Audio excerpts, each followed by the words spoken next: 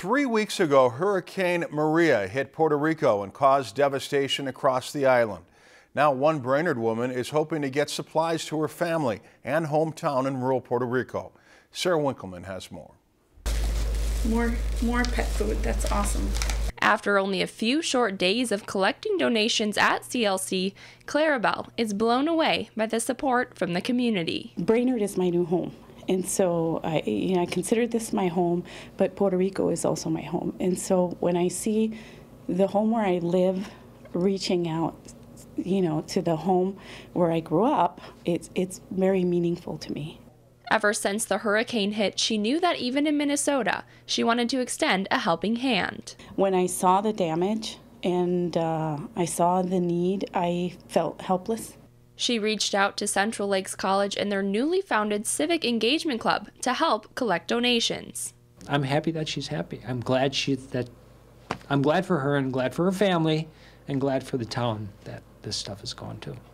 Now, these donation boxes can be found inside nearly any door at Central Lakes College for anyone to come in and drop off donations from the list. Think about your house being blown away, completely blown away, and everything on the inside being blown away, and that's the kind of stuff that the emergency sort of stuff that we're hoping to provide for people. Clarabelle contacted the mayor and her brother, who is the police chief in her hometown of Aguas Buenas.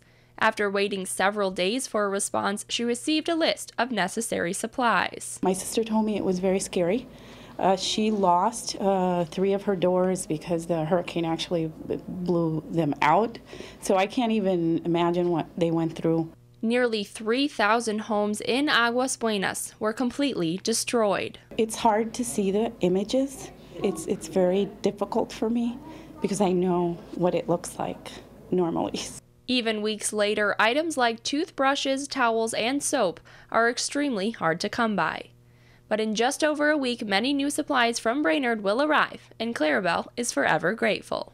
I feel like I've been embraced, and my culture has been embraced, and my family. Reporting in Brainerd, Sarah Winkleman, Lakeland News. The last day to donate is Monday, October 16th. For a complete donation list, you can visit our website, lptv.org. If you've enjoyed this segment of Lakeland News, please consider making a tax-deductible contribution to Lakeland Public Television.